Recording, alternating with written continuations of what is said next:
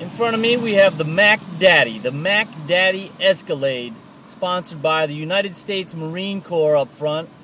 If you wanted to chug more oil and gas out of the ocean for any reason whatsoever, this is your vehicle.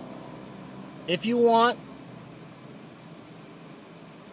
something so ridiculously large that you can barely maneuver it in the traffic quagmire, this is your vehicle.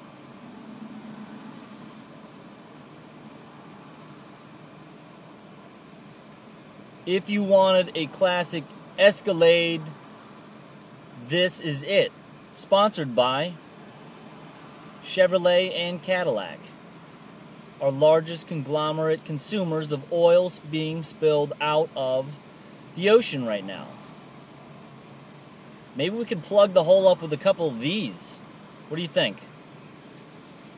Let me know your opinion. I'm interested. Peace out.